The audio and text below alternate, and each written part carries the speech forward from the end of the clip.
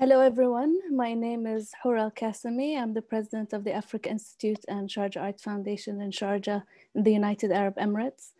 We're very happy to hold this webinar today and would like to welcome all our registered participants to the second in a series of screening programs organized by the Africa Institute in collaboration with Sharjah Art Foundation and the Royal College of Art in London.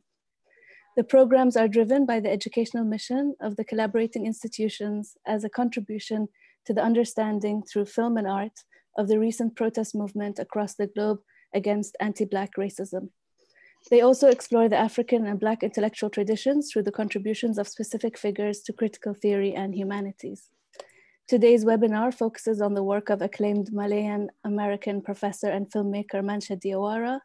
It also concludes the second program with a discussion after making 3 of his films: An Opera of the World, Édouard Glissant, One World in Relation, and Negritude, a dialogue between Senghor and Wole Soyinka, available to stream through the Africa Institute's website during these last 3 days.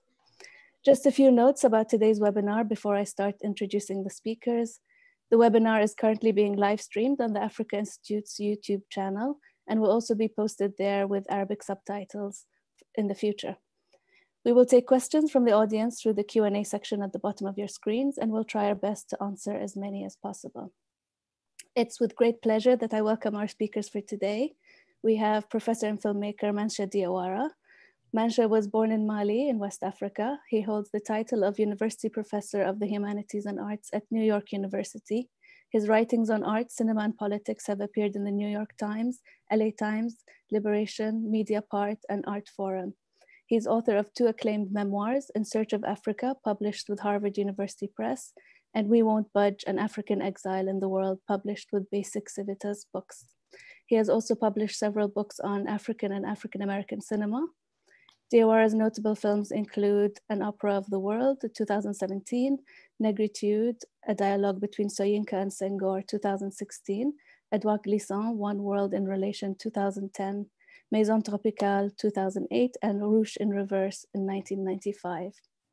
We're happy to also have Bonaventure Tsobijang-Ndikang, a Cameroonian independent art curator and biotechnologist.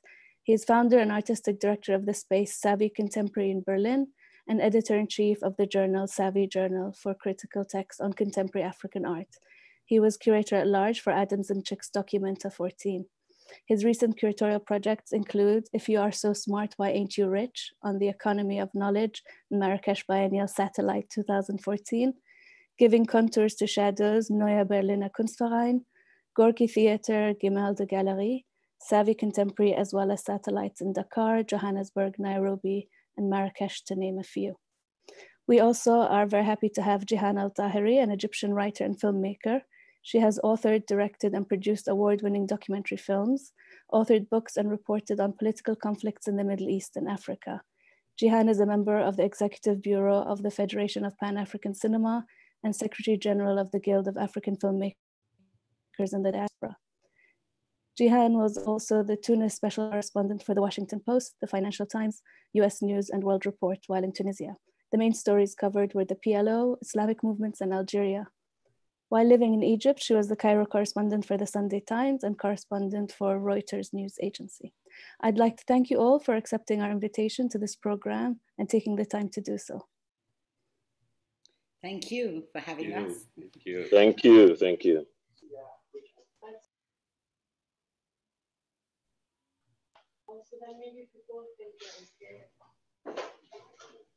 Jihan, would you like to start? Okay, ladies first, I guess. I think the best way to start is reminiscing a bit. I was just trying to think back as to one of the, it's probably not the first time I met Manthia, but the one I remember most in Ghana in, I think it must have been 2006, not 2005, around there. So this morning I was thinking, damn, that's a long time. and one of the things that really made me think a lot was here we were in a space of an African film festival, which is, of course, we've been to many and we know many, but it was the one place where what we call the African diaspora came together. And I remember very specifically there was Sinclair Bourne, Sinclair Bourne, and William Greaves, yeah. and Manthia was like so at ease in both these worlds, and for me it was a very important moment because it was really the moment that I recognized that I actually didn't know the distinctions between these two worlds that well. We just presume that it's all the same. We're all African or all Black or whatever appellation it is. And so it was thanks to Manthia that I kind of went back home and said, okay, I have to read up on all of this. So, and of course, Manthia's films have marked us all. And we've been running into each other in FESPACO for years and years. But I'm not going to get into the films because we're getting into them in a minute. So I'm really honored and delighted to be invited to have this chat with you, Manthia. The honor is mine. I can't believe you have such a memory. I mean, I'm supposed to wait. I come back, but thank you so much. Yeah. Actually, let me just add one thing. He was part of something called NAFTI, which is very little known, but very important. It's an American, I think, funded institution for filmmaking in Africa. And this institution, thanks to him in many ways, has a whole class, a whole generation of filmmakers that came out with this double knowledge. So voila, I just forgot to add this. I like stubborn knowledge. I like that. That's beautiful. Yeah, also thanks from my end. Thanks for the invitation. And yeah, where to start? I can't go back as far as Jihan, Jihan's relation to Manthia. But I remember we invited Manthia to Berlin in 2015 for a project that Simon Jami had curated at Savvy Contemporary. And he came to give a keynote lecture. The project was called Wir sind alle Berliner. We're all Berliner, to commemorate 130 years of the Congo Conference, you know. And one thing I said for the introduction of Manthia then that I think is still true for today is how Manthia succeeded in making complex issues, you know.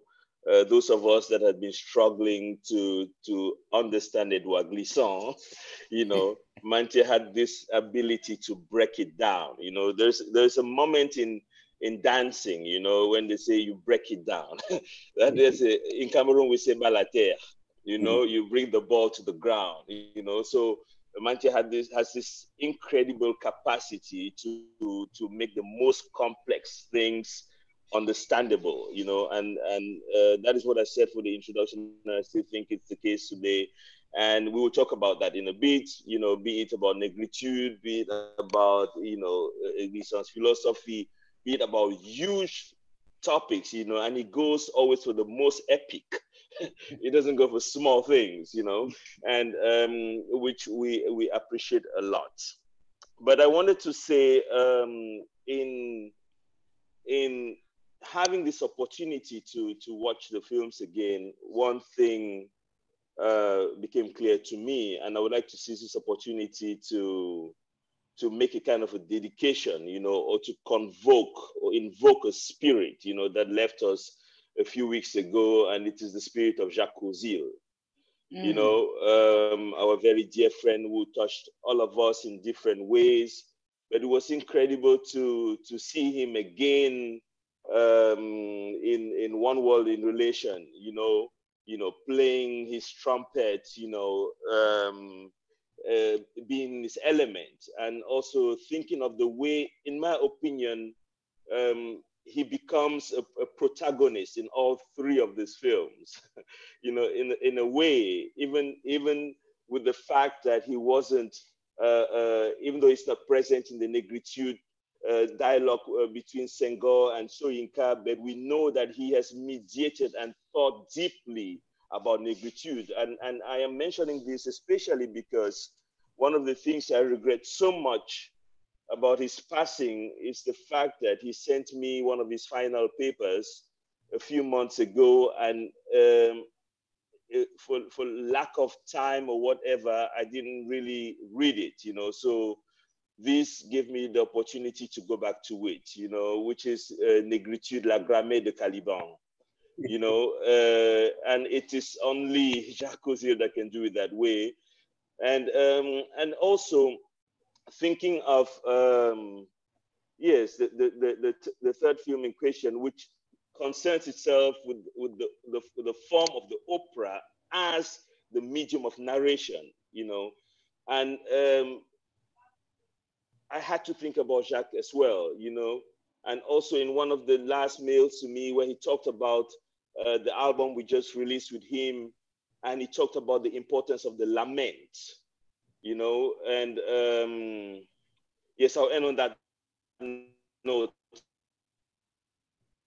We could also use this opportunity to wish him a smooth passage to the yonder. Well, thank you, Bonad, for bringing Jacques Ozil up, but also for accepting the invitation to participate in this discussion, because allow me for 1 minute though, otherwise I will not be a good Malian if I do not pause for a moment to thank Al-Qasimi for the Sharjah Foundation and the Africa Institute. If I did not thank Salah Hassan, who's been a friend forever, and then the Africa Institute, and just meeting Satahan, who has been very gracious. It looked like I've known him forever. He's been great. But to have Jihan and you participate in this event, you all are friends. So to say it's an honor, it looked like I'm kind of taking a distance from you. I'm close to you, so I can't say it's an honor. Jihan is right, you know, we go way back, and what is wonderful about Jihan, she's not telling you, is that an African woman, Egyptian woman, French woman, South African and West African woman, she always succeeded in making her voice heard, you know, and she's with thugs like myself and other people, and we think we know everything. Jihan will come and put all of us in our places. And this has been going on for years. It didn't just start. So I have great admiration, but because she's a friend, I'll leave it at a very casual level. And I'm really happy that you agreed to do this. Thank you. Bona, of course, here is the situation. When Bona invited me to Savi, we talk about Berlin Conference, Fanon, and all these things. But what happened really is that it's because of Bona to him, or maybe he knew it, that Documenta selected me to do an opera of the world. So really you have these connections like that.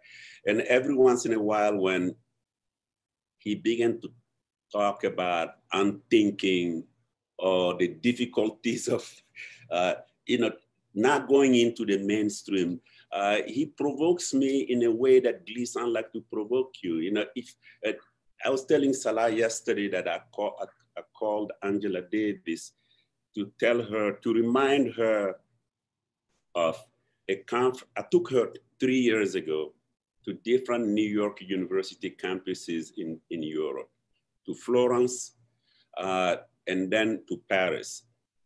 And she's talking about the prison industrial complex. But at the very end of the conference, people will ask her questions. we'll come back to this, but I just want to preface this. They will say, what is the meaning of Black Lives Matter? Why are they saying this? Does it mean that other people's lives don't matter? We'll get to this. But anyway, I called, after George Floyd's death, I called Angela Davis to say, the whole world is talking about Black Lives Matter. Not only in the US, more white people are talking about it than Black people. And then Angela stopped me and said, Manthia, that's now in the mainstream. Let's go to more difficulties. Now that everybody has embraced it, let them keep it. Let's go to the difficult areas now and bring them to the mainstream, and we make a better world. But I hope we can come back to this, because when Ona talks about unthinking, that just reminded me of that. But it actually, in a way, that's a great intro, because the whole idea of, now that it's in the mainstream, let's deal with more difficult things, yes, is what your films actually do. Your films, in many ways, it's very easy to turn this quickly into compliments and things like that. I think we should go beyond that fairly quickly, because obviously we're both here because these are films that were real markers and real challenges in many ways, not just in terms of format, in terms of content, in terms of, sometimes in some of the films, personally, I really wanted to argue with the film. I wanted to jump into the conversation and say, hold on a minute, but what about this? Especially in the Soyinka Senghor one. So I'm going to actually start, if you don't mind, in a way where I left off, because this combination of the two diasporas, which I encountered and got me thinking with your first encounter, says a lot about yourself. So I'm very curious to know how you navigate these diasporas and how you got there in the first place.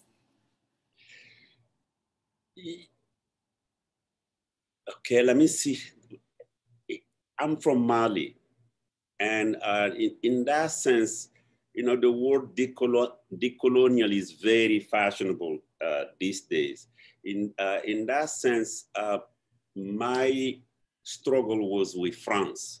Born in Mali, therefore, you speak French, you do things the French way, what Senghor called la francité. This is, even your brains get formatted to have the French syntax. It's not just language, it's the body movements and everything. So my struggle with that from birth, because I came up in the 60s. And the 60s also, we were introduced to the 60s through Sam Ben Ousmane, that he knew very well, a common friend, through Fanon. In fact, I like to tell people in French, just to shock them, I say, look, Fanon m'a appris à penser, et Édouard Glissant m'a libéré. Fanon taught me how to think. Thinking structure in our areas, but also I think around the world. Fanon is he just give you the dialectics, the structure of thinking, and how to represent yourself, how to make yourself visible in a discussion. And I had that load on my shoulder, even through the US. It was even easier to carry that load on my shoulders in the US than in Africa, until I met Édouard Glissant. And he was like, it was like he took that load off my shoulders and said, relax, breathe a little bit, and so on. So Fanon taught me how to think, and Glissant liberated me. Now this brings me to your point. When I came to the US. How did you get there? I mean, start a bit earlier. What's your parcours?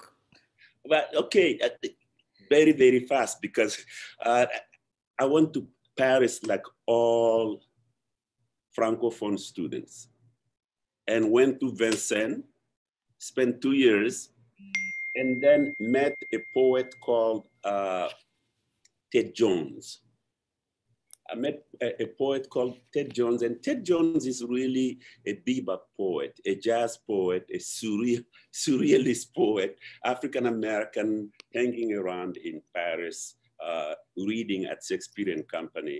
And African students, you know, we go Boulevard Saint-Germain, we want to meet women, we want to do this, but Ted Jones was the best at doing this. So we all followed him.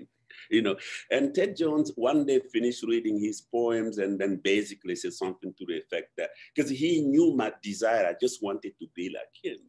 He said in the audience, he said, that guy sitting back there, he understood what I said. And then everybody turned and looked at me because, you know, so I got some of his success. But anyway, long story short, Ted Jones told me one day, he said, look, French people like me and African Americans, but they don't like you African immigrants. But in America, they like Africans, they don't like us Black Americans. He gave me addresses and I went to the US. And it's complicated, it's complex, everything, but that's, so Paris, Bamako, Paris, and Washington, DC, where I went to American University. But what is interesting is that I could have done what many Africans did and still do. I could have remained an immigrant and not joined the Black struggle in the US. Because immigrants, whether they're coming from France, Italy, Senegal, they come to work, finish their studies, go back home, and they carry all the prejudice against African Americans that white people have against African American. And then I would have been admired, I speak French and all these things, finish my studies, find a job. It wouldn't have stopped me from finding a job, but I would isolate myself from African American communities. But because of Ted Jones, and I become friends with Tony Cade Bambara, I become friends with Amiri Baraka. He gave me address, you know, that Stokely Carmichael and so on.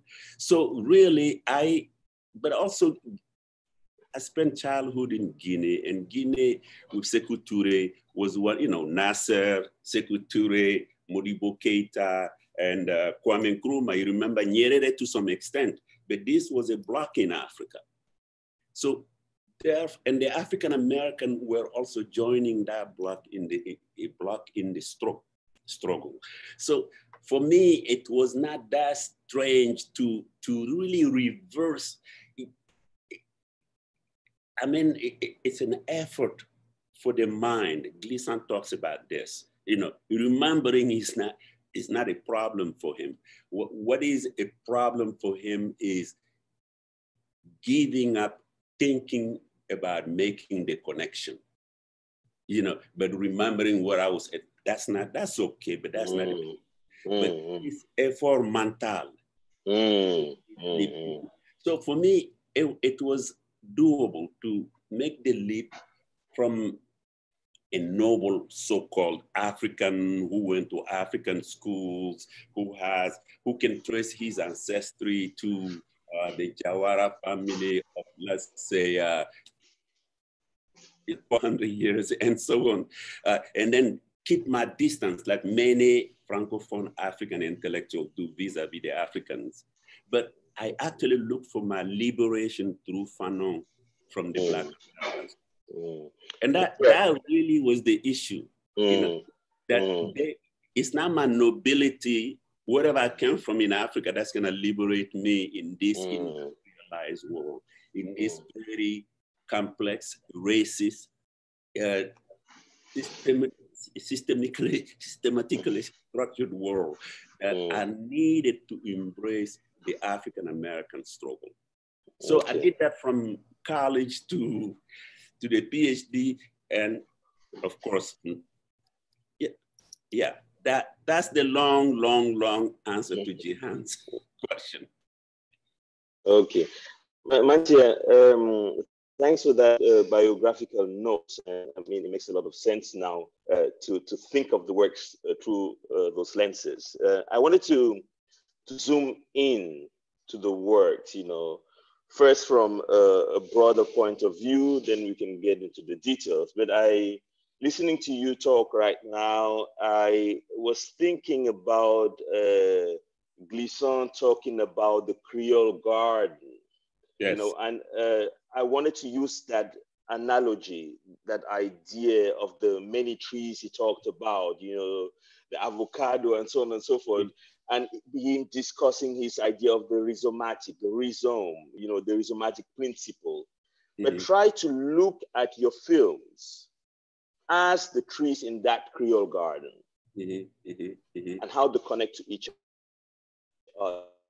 So I would like you to talk about that, because I see the threads being, you know, the notion of Africanness, you know, through all the works, you know, issues of migration through all the works, the idea of democracy through all the works, borders through all the works, you know. So it seems as if these works themselves are part of that rhizomatic garden that Glissant is talking about. And so maybe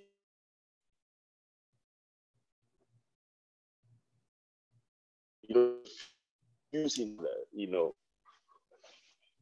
Yeah, the last part I did not get, but I think I understand your question. Yeah. Okay. Yeah. But I want to go back and thank you for bringing up Jacques Courcil.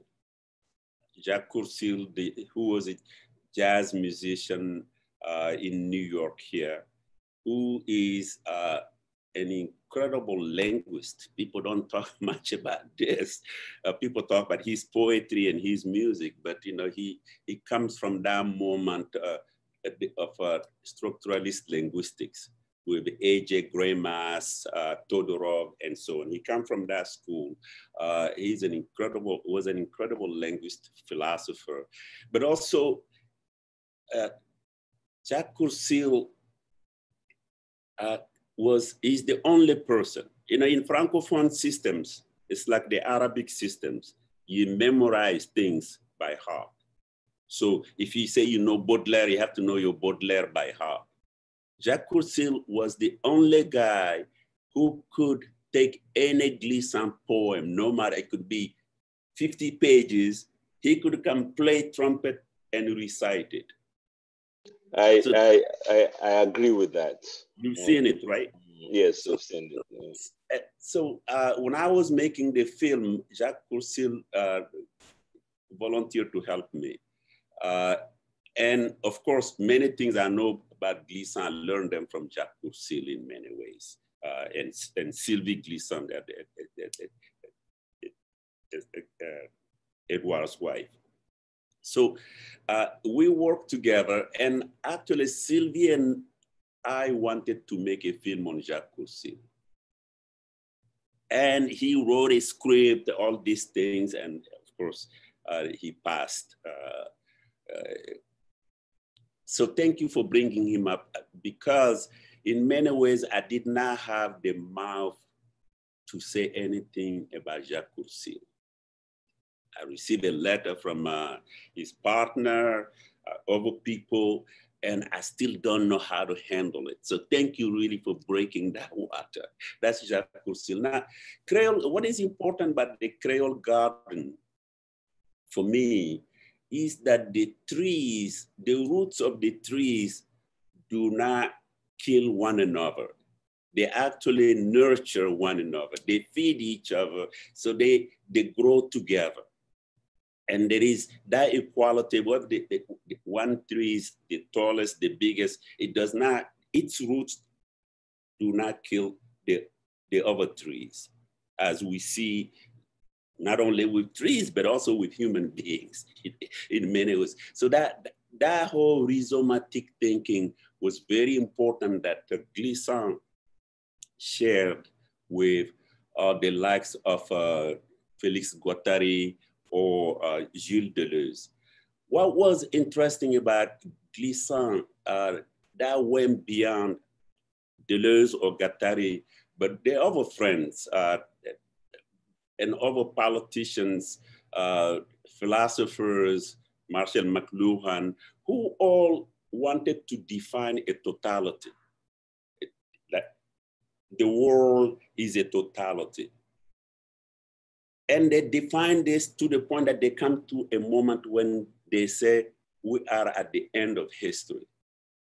Now, what was brilliant about Glissant is you are at the end of history, Deleuze or whomever, when actually you only talk about European history and a little bit of Orientalism. You left out the whole world and you say we have come to the end of history. Where are the voices of all these people? So when he talks about relation or rhizomatic thinking, he's trying to look for those other voices that you couldn't see in your formidable thinkers that you admired. I loved Deleuze when I was a graduate student, but he still is a European thinker who was not capable of thinking even about Martinique, let alone the rest of the world. This is, and Glissant used to tell me stories about, let's say when Mitterrand was elected, I think 81, 82 in France, they got into Félix Guattari's car to drive to the Place de la Bastille to celebrate together. You know, so he shared everything. I mean, he's a European, he's a Western man, but he's a Western man who refused assimilation, who said, I need to be in the West in order to change the West. I'm not in the West to learn what the West can teach me.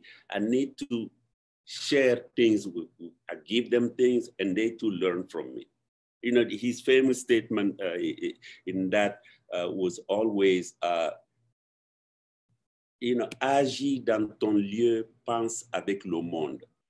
So this is really, you know, for us in Africa, we always like to say, think in your own space. You know, let's think in Africa. Glissant is saying, don't think it in Africa, act in Africa, but think with the world. What he means by this is very simple. That is, you too, you know, don't just take things with the world. Well, first of all, use your location. This is crucial, wherever you are. You are in Sharjah, you use Sharjah as your location. But how can you use Sharjah to change the world? This is the key moment for Glissant. You know, you can use Sharjah to enclose Sharjah with walls and say, we are in the Emirate, we're doing our own thing, we have nothing to do with you. So Glissant said, don't surround your solitude with walls. Share your solitude with the rest of the world. We have a stake in changing the world. You know, we, in Africa that I know better, in West Africa especially, we only think about our identity, our independence. We don't have anything to do with things, but we can change the world. This is what was great for me. So this, you know, for me to put these seemingly contradictory elements in conversation, people who are into monolithic thinking have, for example, with the opera of the world, have done criticism like this. Why did you put that white man in your film to say things like that? Why didn't you find somebody else? Man is teaching me something. So how can you be so stuck that you can't even take something from someone else? You know, so that's monolithic thinking. But by reaching out to the other, you get the other to basically see your position too. And then you begin to influence each other. This is what was very important to people like Glissant. This, so creolization. In fact, Glissant himself, we can talk about this a little later. He started this movement of creolization, but he had a problem with the word créolité, which is a noun, whereas creolization is a process. it's unending, and coronavirus is the proof. Glissant always say, avec des résultats inattendus. So you creolize, but the outcome is always unexpected. So, and Glissant says, these smaller places of the world, these archipelagos are better prepared for the unexpected than big cities. When the unexpected come in the big cities like New York, coronavirus, or earthquake, or all these calamities, the trembling of the world that Glissant like to talk about a lot. When they come, people are not prepared. So the Glissant always like to say that. So therefore, to just finish this quickly, he had a problem with créolité because créolité was a continent, was thinking like continentals, like the Deleuze. They were continental thinkers, continental philosophers who think the world is Europe. So they bring a little bit of Africa in it, a little bit of something in it, but they don't think in terms of equality. Philosophy is you speak my philosophy. So Glissant started creolisation, and then when Caribbean, they started the movement of creolite, he said, this is not what I was talking about, because they already know. And when you know, you're not taking the discussion anywhere. You have to always leave room for the unknown in many ways. So he tried to take his distance from even creolisation in order to talk about relation. So Glissant's concept of tout monde is coming from there. Tout monde is a monde that's not in continental philosophy. Continental philosophy does not know how to talk about tout monde, where somebody in Brazil, in the Amazon, somebody in Bamako, somebody in Paris or Sharjah, they all have the same intuition. They are all thinking together. How do you create solidarity between their thinking? As opposed to just somebody in Paris telling the rest of the world what to think. Somebody in New York, here, the New York or I don't know, the Atlantic, they're telling the world how to read the world, but they're not taking somebody in somewhere else as an equal in order to think about the world. There is, my answer, I talk too much. Somebody should. Okay, so I'm going to come back to Bona's question from a different angle, because in a way it's the connection between the three films. Right. And that connection, I'm going to come to it from a filmic perspective. But just as a preface, one of the things about what you were just saying is the concept of multiplicity. Yes. And multiplicity is not assimilation, it's accumulation, it's addition. It's not the either or. It's always the and. And at the same time, he interrupt you because I agree with you. Glissant said that c'est l'étendue as opposed to la profondeur. Absolument. Yeah. Okay. And translate that you better than I am. L'étendue et la profondeur. It's the breadth of something rather than its depth. Yeah. So and in a way, the other point was he indicated all the different thinkers whose thinking became international and never really made it locally. And I found that really interesting because a lot, it's like he said how someone like Fanon was very well known in Senegal, but didn't really, which is something we know about. We know that some of the people you think the world of and they go home and never ever heard of. Right. Okay, but but to get to Bona's question in a filmic way, you actually somehow decide. It's a question actually. I'm describing, but you tell me if I'm wrong. The structure of your films is very much chapterized.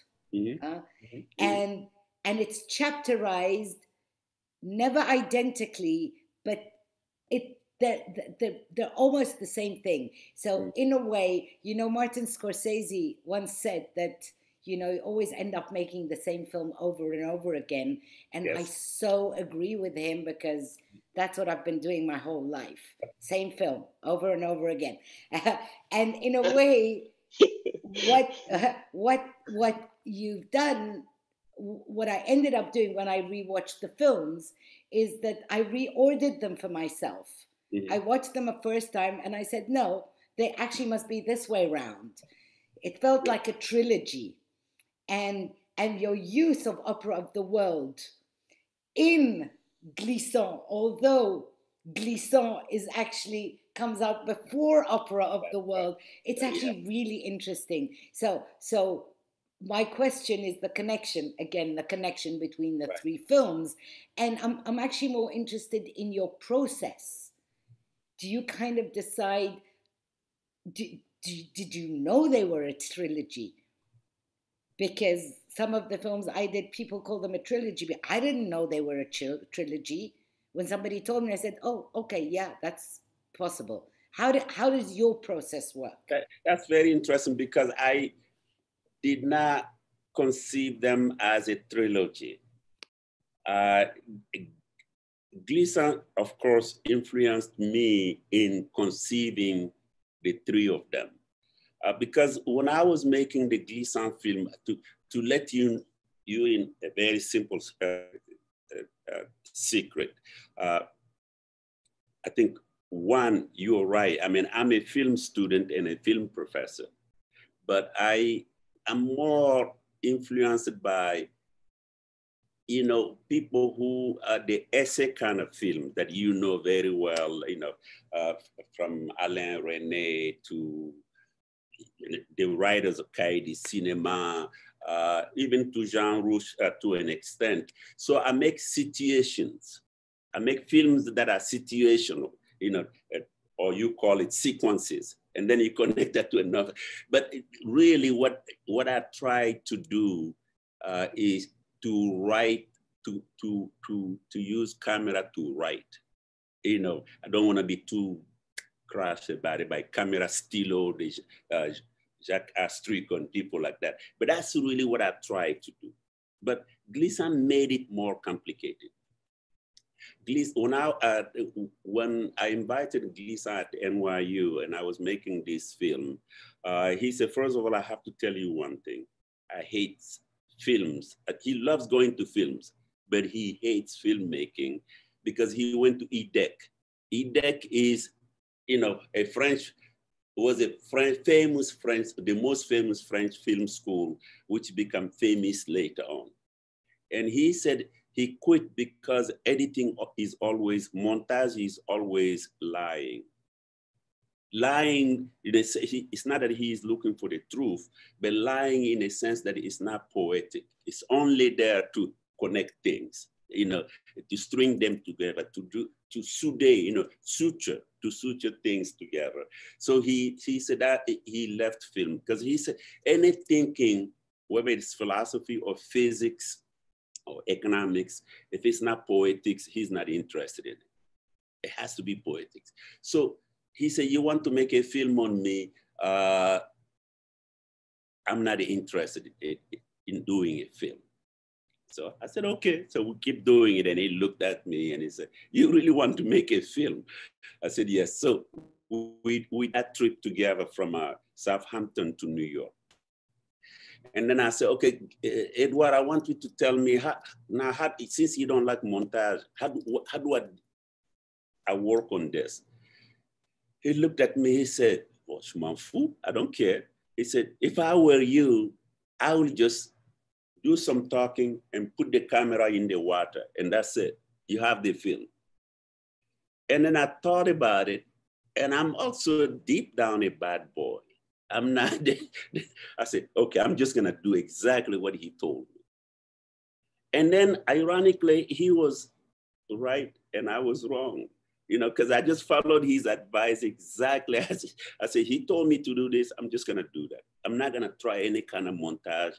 I'll put the camera in the water, and I put the camera on Édouard, and then I'll say, okay, that's what you want me to do. Here it is. And that's interesting, because I was wondering, yeah, how that shot of the pig being slaughtered, how did that end up there? And you hear Édouard saying, that's nice, film it. And here you go. So now you gave us the key. And that got me into so much trouble, because in the West, you just don't do that. They can't watch it. I love your film, but that part, you have to cut that out. That's not good. They don't know that the film is more than 10 years old. So but to answer your question, therefore, that really liberated me with both this the Senghor Soyinka film and the opera film. I think Glissant is all over the opera film. The way I approach that, Glissant is all over the place in many ways. That's because the opera film is this simple. Again, I wanted to make the film on this opera that took place in Bamako, and 2008 or something like that. Because I had gone there with old cameras and filmed that. And then when Documenta said, why don't you do a project on the opera? I said, sure, that's what I was gonna do. But then I remember Glissant said, use your location to think with the world. How can you take your old footage of Bamako and tell the history and the story of the world? Don't just tell us about Bamako. How can you connect Bamako to what's happening in the world? So that was completely Glissant in a way. And then with Negritude, what really happened is that that was literal writing. I'm in my apartment. I look at the images. I don't know how to edit. Still today, I just write sequences. This sequence comes, and then this one comes, and I write things underneath it. And then when I was done, I sent the whole thing to the editor. I didn't even have to be there. I said, can you bring something dynamic, some dynamism in this? So that's what happened with that film. But again, Glissant was very influential. I think this is really. If you'll allow me, I'll just follow up one question. Okay. Because you always do that. You make it sound like it's not really me. I have no hand in this, and blah blah blah. Okay, but the truth is, it's all about choices. Yeah, you can't tell me that the entire voyage from Southampton to New York, and again, I'm going to connect it to the Negritude film. I know Wole Soyinka, and I know when he starts talking, everything can be used. Yes. And footage of Senghor exists like no other president. So in both films, it's really about the choice. And that's where I think directing a film is really important. I agree. Yes. Because it's your voice. You're getting your voice through Glissant and through Negritude. And that's these choices and what you wanted to say with them is really my question. I agree. If I can, Bona, if I can say a little bit about that. Yes, please. Yes. Because, I mean, in my film, even the film that I pretended to be a filmmaker, there are always these kind of choices that come up. If you look at Conakry or Bamako, I'm vulnerable in all of my films and in all of my writings because I put myself in the story. Exactly. Okay, that's what I wanted to point at. A filmmaker usually doesn't do that. But I want to put myself without a wall behind me. I want to be vulnerable because otherwise I don't understand the theory. If I don't read the theory, I don't understand it. I think, Manthia, you're right, and that becomes very clear in the films, in all three, that you position yourself within that. You're speaking from a very clear vantage point. And also something that becomes very clear is that you are speaking about and questioning your references. That's right, yeah.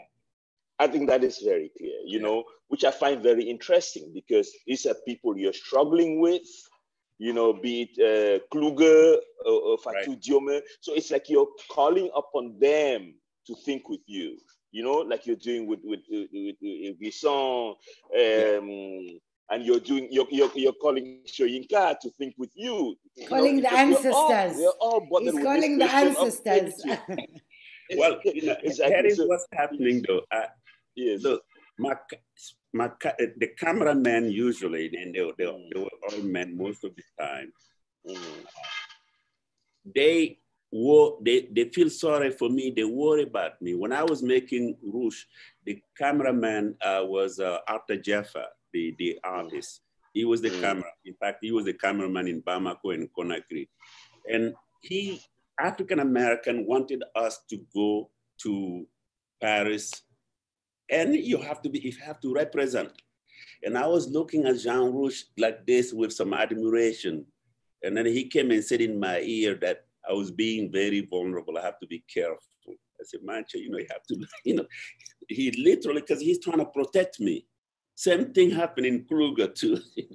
Because I completely abandoned myself, and I don't see that naivety as it's an anti-violence violence. This is an expression by Glissant again. It's not, I'm not inventing this. Well, just as Jean-Paul Sartre talked about anti-racist racism, Glissant says violence, anti-violence.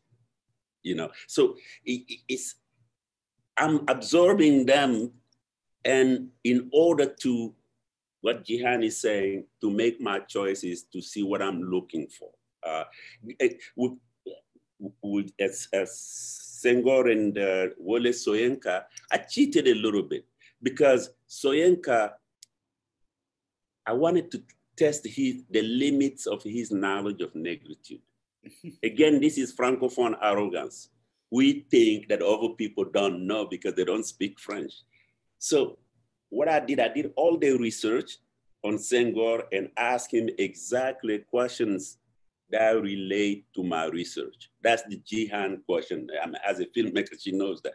And then I told Soyinka, I want to interview you on negritude and ask those questions. And he answered those. So it's a dialogue, but I'm forcing Soyinka's hand to respond. And what happened, basically, I realized Soyinka actually knew negritude better than I did.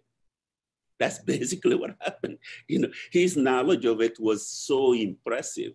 You know, when he talks about, he called it animysticism, Yes. like anime or animal, but at the same time, mysticism, when he's talking about African ways of spiritual thinking.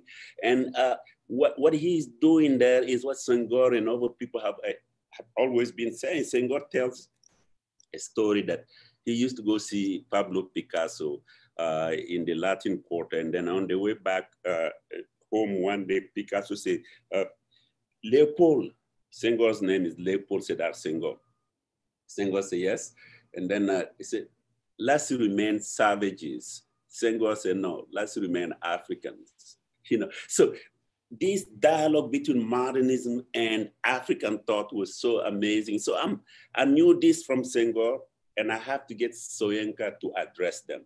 Same thing with Glissant. I knew the issues that were so important to the thinking process of African Americans, and I wanted Glissant to address them. Because in France, they almost don't make sense sometimes, because French people have made up their mind that they are not going to talk about identity, that they are universal. And so they are sleeping like Rip Van Winkle. By the time they wake up, it's too late. They're playing with their own identity, but yet they say, no. These identitarian arguments are not philosophical, they're not universal, they're not interesting. And in fact, when you look at the left, people like Jean-Louis Amzel, it becomes worse.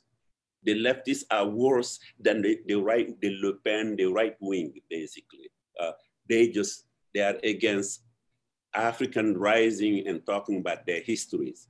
They say, no, talk about universalism. So yes, one of the I use my vulnerability to do those things. Go right ahead. Yes. Bona, do you want to follow up on this, or?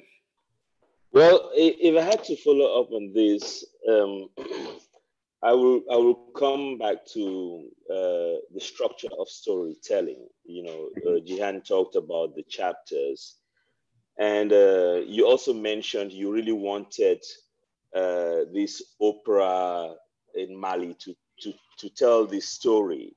Yes. Now, one thing that I kept on asking myself is, does the opera form in Mali have to relate to the opera of the world? You know, having Glissant in the back of my mind uh, as the way of telling. Now, I mean, nothing against Kluge, because I think he's really a smart guy, as his name says. Kluge means smart, intelligent. But I was questioning myself if the opera, the form it has, especially the opera in the West, if it can tell the story of migration, right? You know, in this extended form.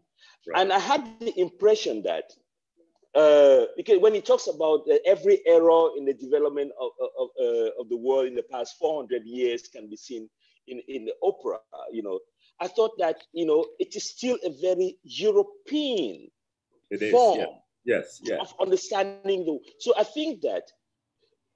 So I think my question is the language of storytelling and the limitations of certain languages in telling our own stories. Right. You know, so I don't know. So I would like you to talk about that, you know, that form, the language, you know, using opera, and also, of course, in lieu of the discourse of negritude, you know, because, you know, at the point where, you know, Senghor so proudly says we're opening an art school where we'll have music. And of course, he's talking about opera and classical music, you know.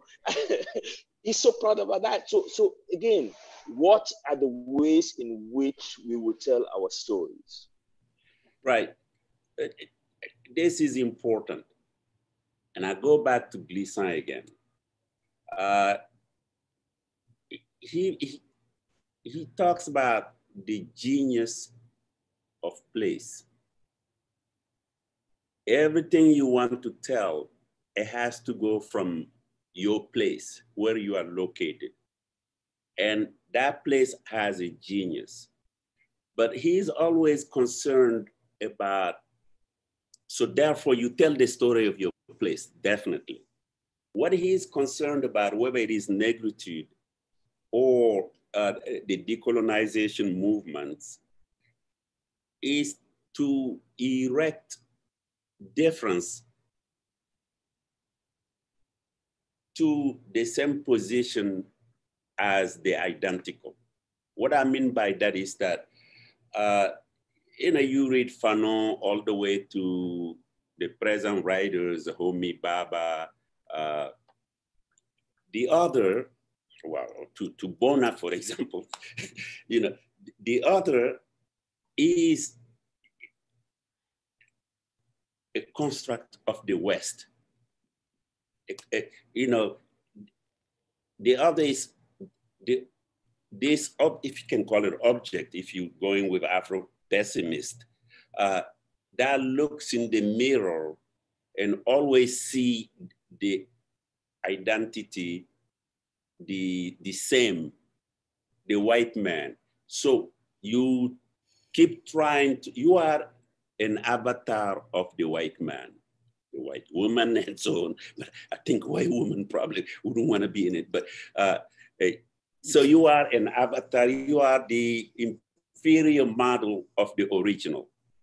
And Glissant always says that make sure that in fighting that superior so-called model, you see this in Fanon's argument in Black Skin, White Mask, which is brilliant because when he talks about both the white man and the black man are both, some, not all, but both these, they are both haunted by a neurosis. Neurosis, the superiority complex and the inferiority complex. And his role as a doctor was to cure both of them. And he says to us, if you if you don't fit in this category, if you are normal, like a child growing up in Senegal where everybody is Black, then my book is not about you. But of course, what we know later was that not only Fanon's argument was taken on the other by the US, Latin America, all of Africa, that everybody has become the other. Now, Glissant warns us against this by saying, make sure that difference does not become an identity. Different has to always be something that could keep evolving. Because to him, he can build the world without assembling differences. And all these differences are equal. Yes, but he also goes ahead to talk about the importance of difference in making relations. And he said, it is not about the big differences out there, but there's so many small differences that are prerequisites, you know, in the making and the formation of relations, you know. I agree. And he, in fact, he said, I think I completely agree. Difference, we cannot define differences by either saying this comes first and this comes last. This is bigger, this is smaller. All differences are equal to Glissant. They are essential and they have to be assembled in order to make the world. This was very important. So the answer really to your question is that our local stories are very, very important. For me, to come to the small Bamako opera inside the world opera, if you ask me, the most important scene for that film, which was a found footage we found on the internet, was the Syrian guide reciting poetry by the water. I thought that moment told more about my film than any other moment, than my footage or any other place. So we had, and I shot that scene like 3 times because I found the real Syrians in Athens, and they recite the poems, but it didn't work. It's just this handheld camera and this guy bursting into his poetry, and I don't speak the language, but I could feel what is poetry. I could really feel, I said, this is what I want. When I talk about immigration, this is what I want to say. And this is what the Opera du Sahel want to say. I'll barge in for a second, because I think really, if you look at the Negritude film, the opera, all 3 films, ultimately what they're really transmitting is that don't block out this alternative knowledge. It's going to make the world a better place. That's right. And that's what is quite amazing about it. And I think that especially in Negritude and Glissant, one more pointedly than the other, this whole discussion about religion and spirituality and the idea of being anchored. Spirituality is anchored in the knowledge that it might not happen in my lifetime, but that knowledge is there to exist and make the world a better place. I mean, I think it was Soyinka when he was talking about the rocks and the sounds and how that knowledge, that intermediary space, that liminal space that has been wiped out is I think very powerful in a way. And my question to you is, obviously in everything you've said, you're kind of feeling your way around the important things for you. So the same stories, the same thoughts are recurrent, and you're coming at them in different ways. But in many ways, just to connect it to the present and to the, George Floyd today and the current situation, what is actually happening is that suddenly the world's getting up and saying, hold on a minute, let's listen. And you're standing there thinking, pardon me, the same thing happened in 92, the same thing happened in 85, but now they're willing to stand up and listen. Right. It's brilliant. So, I mean, it go again. What would Glissant say about this? Is one panelist asking? Glissant would love this. Glissant would love this because I think we are doing a difficult thinking. Bona, you and you all are pushing me to face it. This is the story, our story, the local story, or however we want to put it. The difficult thinking goes around that. And we are also all worried about the story getting lost. You know, you got to go look for the story. You can't let the story get lost. And for somebody like myself, where I have a million things happening at the same time, people may worry that the story gets lost. So this kind of brings us to, okay. On the other hand, Glissant, myself, I'm sure the two of you, we are also writing about the West trying to, in a totalitarian manner, to totalize the world. They are the world.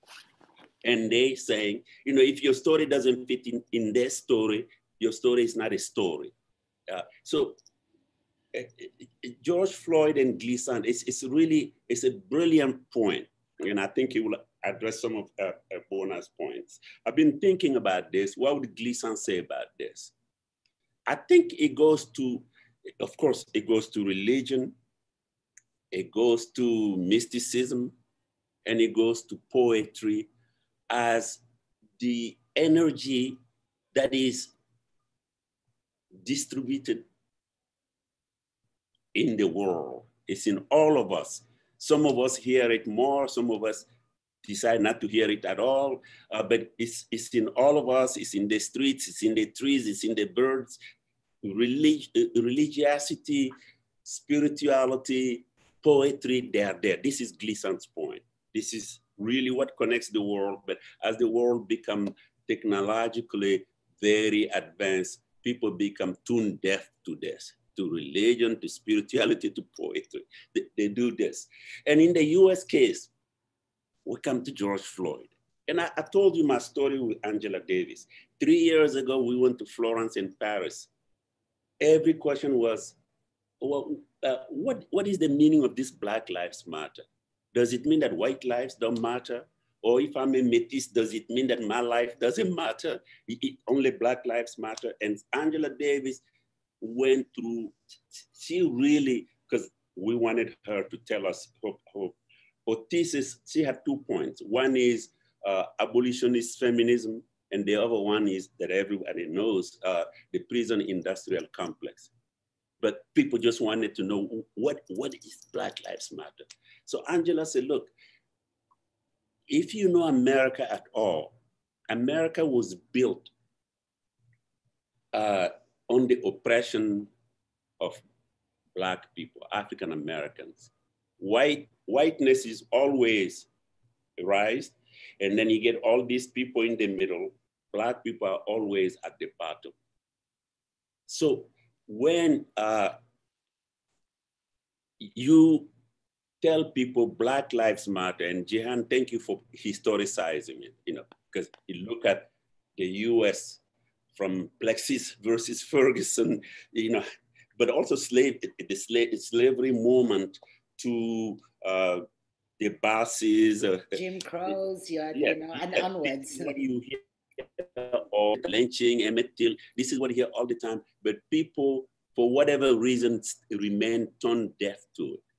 And what made people hear George Floyd? You know, I like to tell people that George Floyd is like a Jesus Christ figure.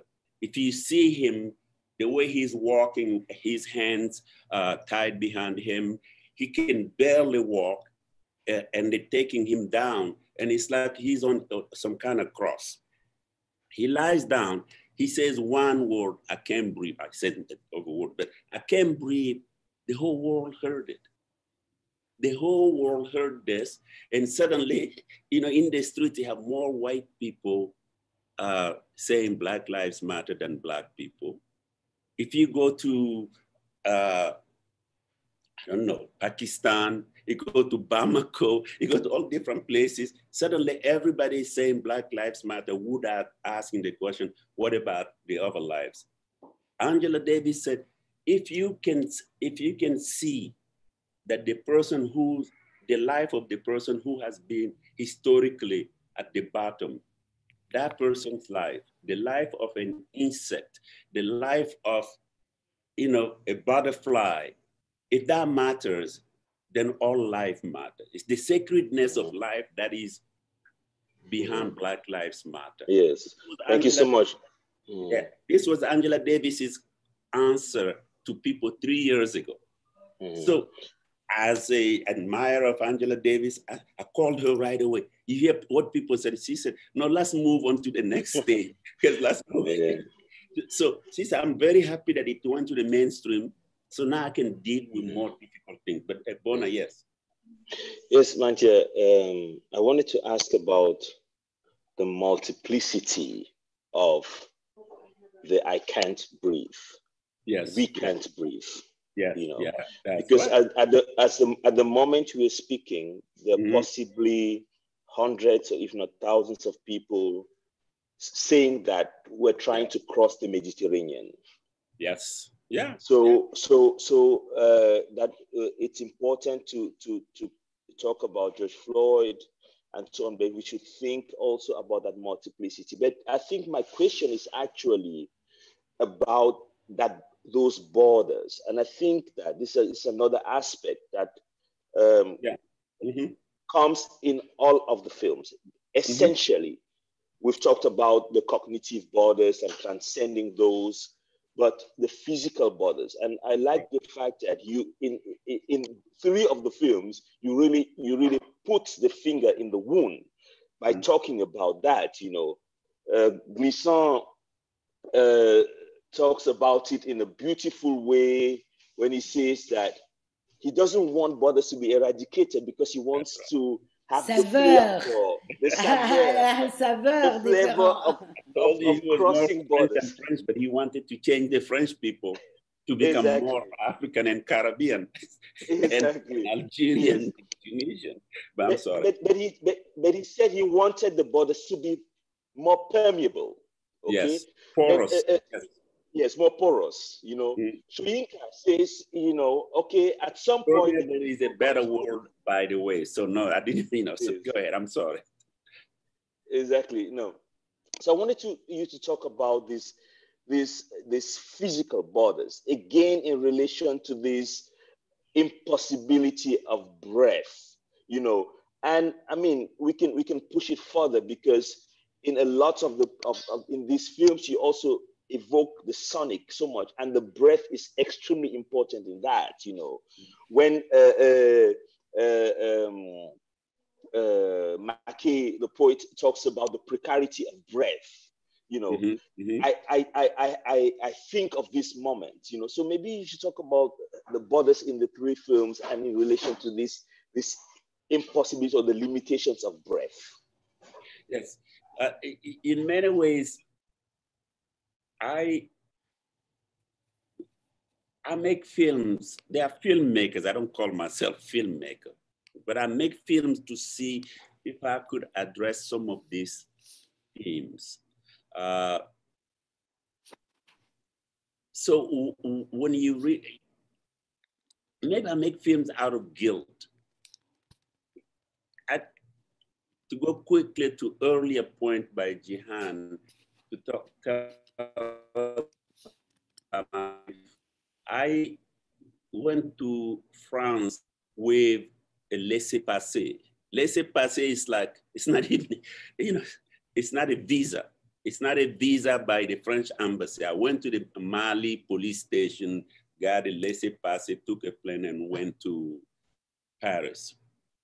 To go to the United States, I went to the American embassy. I want to go to America. What are you gonna do there? I'm going to study. Who's gonna pay for your studies? I said, my father. They put a stamp on it. I mean, I send money to my father. So I said, my father, They gave me a visa right there. And then I was able to study, work honestly in restaurants and other places. And I am who I am today. And I see people dying, people, middle-class Africans who work all their life to save money, and they try to cross the borders and they die from the Middle East, from different places. And most of the time, the West, because of the exploitation of the mineral, natural resources from many of these countries, the politics, they destruct people's lives. And these are the people who want to go to the West, and they die. And this is really what disturbs me a lot. And I feel, and I'm also part of that West. I'm completely part of that West.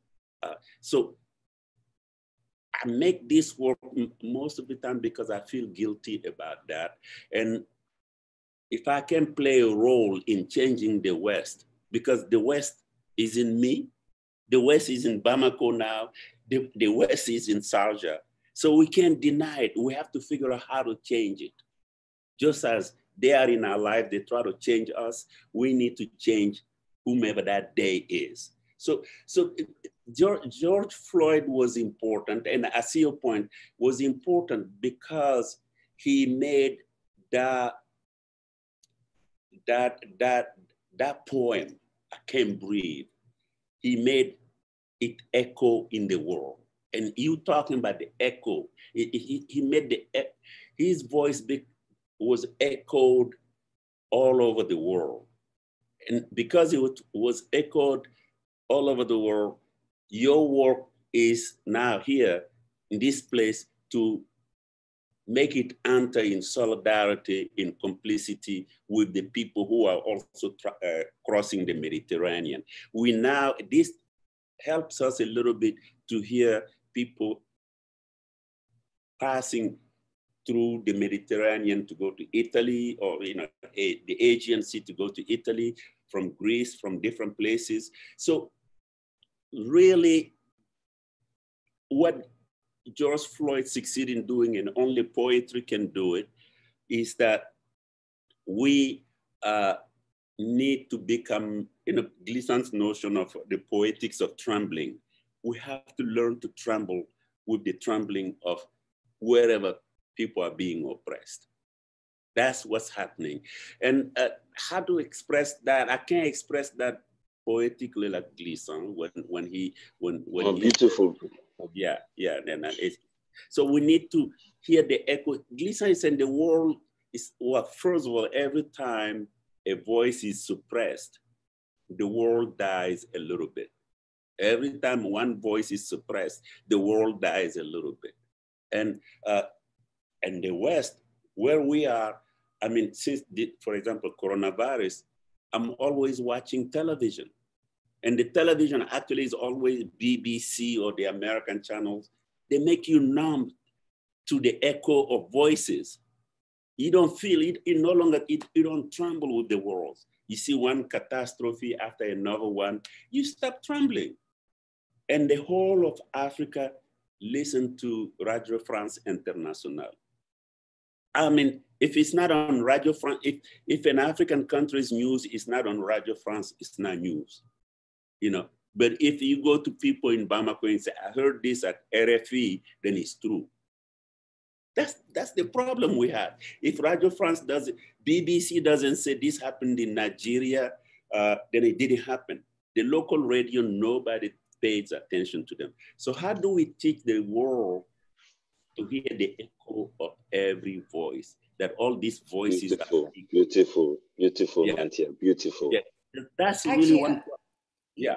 Actually, about stories, telling stories. When I lived in South Africa, one of the issues and one of the big debates is like, who is allowed to tell the story? And I always found it, I understand where it comes from, because our local stories and our voices are not heard. But at that same time, that limitation of who is allowed to tell a story is also a kind of a border. That's right. Yeah. So I kind of want to ask you a question that connects to Bona's question about borders, and also connected to this the story and how the unheard stories, right. For Glissant, the créolisation, how you would situate that. Mm-hmm. My question basically is, story in and of itself, it's not just what we say, it's how we say it. And as he was saying, that, you know, the borders, like when in Negritude, for example, Senghor never says African. He always says Negro-Africain. I know. And But you have to forgive him for the historical moment. No, I'm not going to excuse him. I do not excuse him. Right. And I will not excuse him. No, I know. I know. Because in a way, what Glissant later says about the violence and the violence, that's right. In many ways, that's where the whole discrepancy between Pan-Africanism and Negritude came. No, you're right. Yeah. And that internal border within us, and who tells what story, yeah, and how to tell it, is, I think, a huge chantier. I agree. Yeah. That is a local one first. Mm-hmm. So how do you deal with this contradiction? Well, let me tell you this, and this exists in many places. When I was growing up in Bamako, all the way to France, all the way to the United States, we weren't supposed to read Senghor because people, yet literally, if you read Fanon, you read Sambène Ousmane, and you come to this country, you one of your very first friends are Amiri Baraka, Sonia Sanchez. You are in the Black radical thought, and the Black radical thought really did not think that Senghor was contributing to the progress of Black thought because he was too French.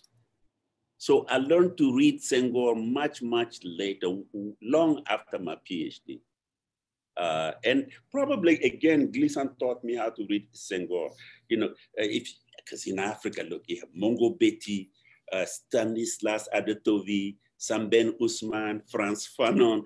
I mean, all you have to do is read some chapters in The Wretched of the Earth by Fanon, where he talks about, while we're being oppressed, our histories are being annihilated.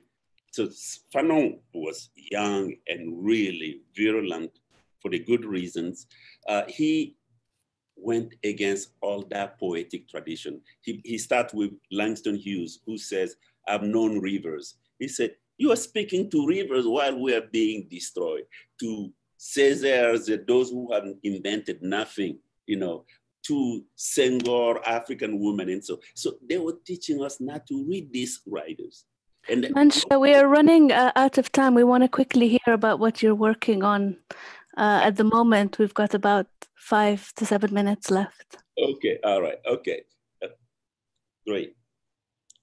And I want to thank the colleagues. But what I'm working on, I'm in the Sao Paulo Biennale, and they are asking me actually to do what has been happening here. They want me to have a parliament of my authors, to have my authors talk to one another. How do I create a room where you have Glissant talking, Sambène Ousmane talking, Angela Davis talking, all of these people having a discussion in one room. So you've given me a lot of ideas about this. Yeah, that's what I'm working on. Thank you. Yeah, from my friends or advice. Yeah, maybe. Plenty, but we'll do this separately. Yeah, maybe later. Thank you so much for this conversation. I'm so sorry we're going to have to end now. Thank you, everyone. There's some questions that came up from the listeners. Don't you want to bounce? I think it would be a pity because there's quite some beautiful questions, and I think Manthia would be happy to. Would you like to pick up, Anna? Yeah. Yeah, I mean, there's some questions. I'm available. But for example, I'm talking to these important people here, so it's their time. No, Stanley, for example, Wolukawa Nambua who I think is in New York with you, as would Manthia say that he is or has moved beyond thinking specifically about Black spectatorship now? And if so, has Glissant played a central role in that move? What sort of work is called for on the part of the spectator in his thinking now? You know, Good question. I think that's a solid question. Close to your point, stories, yeah. Yes, exactly. Yeah. It wasn't the same question, but it is the same point. Yes, exactly. I think that now you have to keep working on Black spectatorship. Every time Black people are pathologized, you have to keep addressing it, but don't stop there. So yeah, don't stop there, because there was a point, please, let me make this quickly.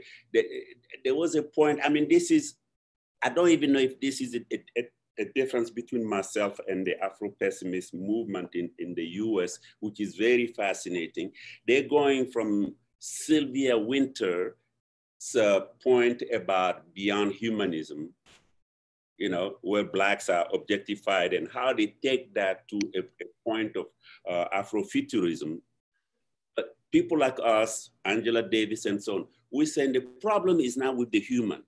The problem is how Western humanity took the center and annihilated the other human. So our task is to create a new humanism, you know. So that's really, so Black spectatorship is part of that, but it can't stop there, because your responsibility, George Floyd's responsibility went way beyond George Floyd, the $20 and all these things.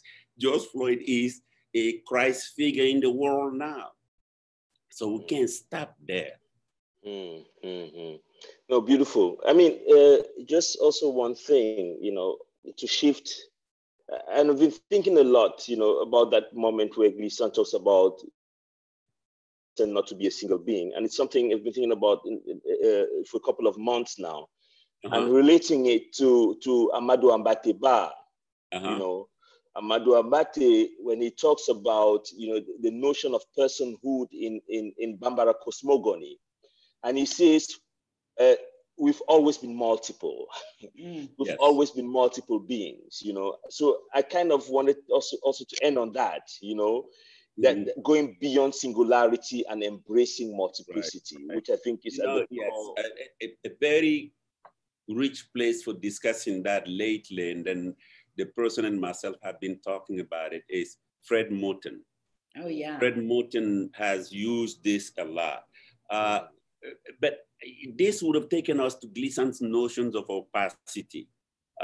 You know, but you know, you guys flattered me enough talking about my work, so we didn't talk enough about, you know, Glissant. But this takes you to opacity, because in Glissant's idea of opacity, first, opacity is the basis for diversity, for multiplicity, because you don't know your own self. There are things about your own self. And I was realizing this in this time of coronavirus. You meet somebody in the street in New York, and you're supposed to have 6 feet social distancing, and you don't know if they're gonna go left or right, and you're trying to figure this out. And there are some people who don't care.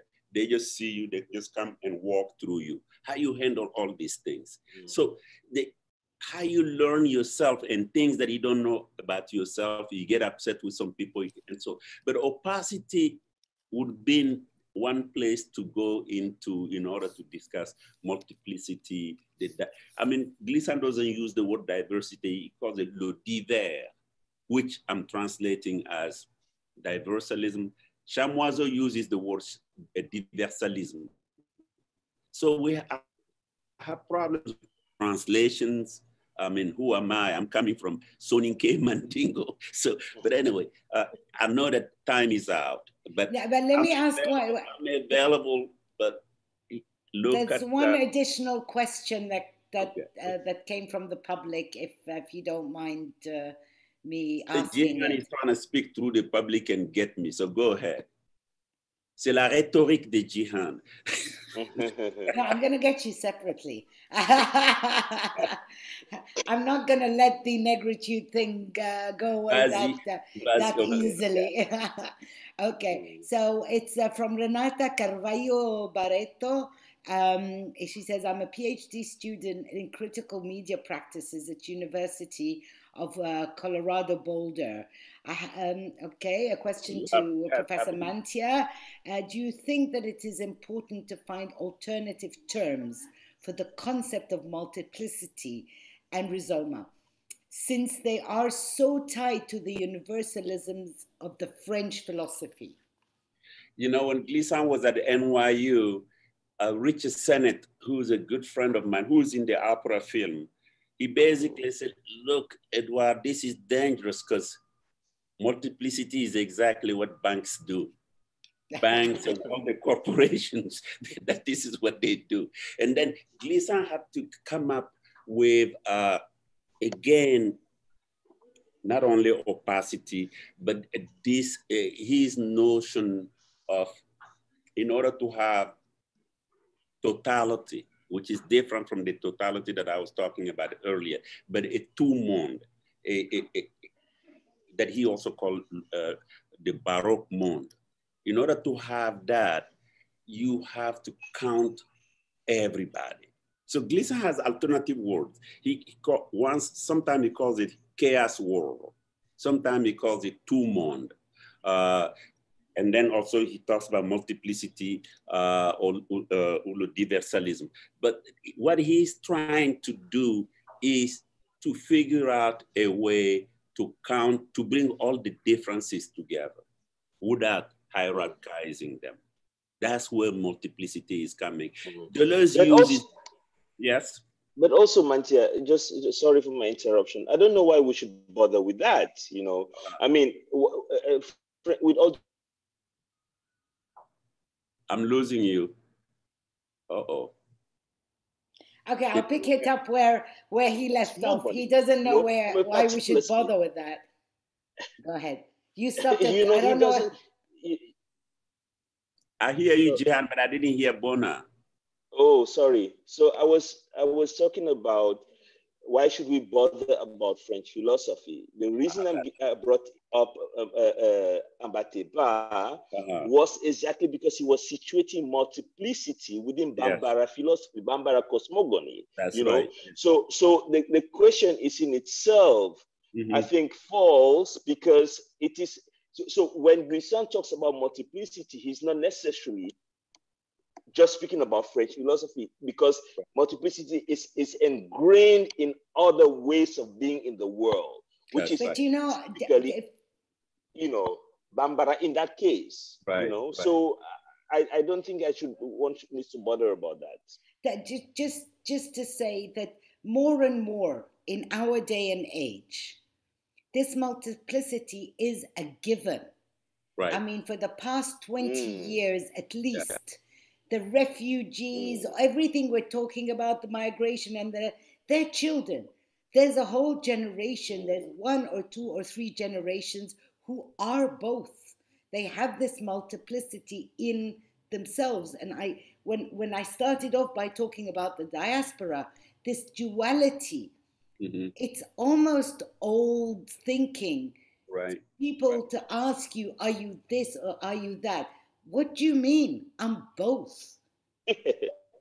You know? And more. And more. And more. And I think one of the shifts that have happened recently is this recognition that it's not an either or. And this recognition that the multiplicity lives in harmony within ourselves and within the African culture. Because the Africans adapt, and in your film you had all these shots of, they're adapting just fine. Right. They have no problem with this multiplicity. It's the other way around that's a problem. Right.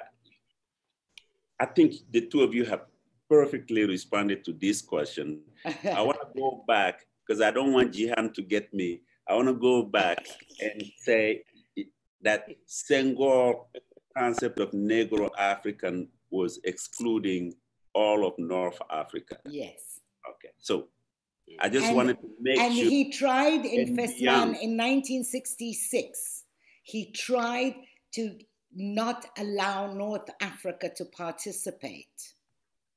No. And he never went back on that, even when he changed his mind on other things. So you don't think that I'm lying the point. Okay. Thank you all. I know this opens up many other discussions that hopefully we'll find some other time to discuss together. Possible future programming, perhaps. Thank you. Merci beaucoup. I'd just like to. I'd like to just talk about our next program. Our next program focuses on Jihan Al-Tahiri, 3 of her films, which are Cuba, An African Odyssey, The Tragedy of the Great Lakes, and Behind the Rainbow, will be made available for audiences as a free live stream for 3 days via the Africa Institute website, starting Tuesday, the 11th of August, and will be concluded with a webinar on Thursday, the 13th of August at 8 p.m. Gulf Standard Time, 5 p.m. London time, noon New York time. And that will be moderated by Karina Ray, Associate Professor of African History at the African-American Studies Department at Brandeis University, and will feature the filmmaker along with Lonipa Mokoena, Associate Professor at Weiser at the Wits in Johannesburg, and Antonio Tomas, Associate Professor at the Graduate School of Architecture at the University of Johannesburg. Thank you all again, and I look forward to seeing you. Thank you, Hor, for having us. Thank you, Hor. And thank you, Salah. Thank you, everybody. And Hor, we're really sorry. We really didn't give you time to even place a word.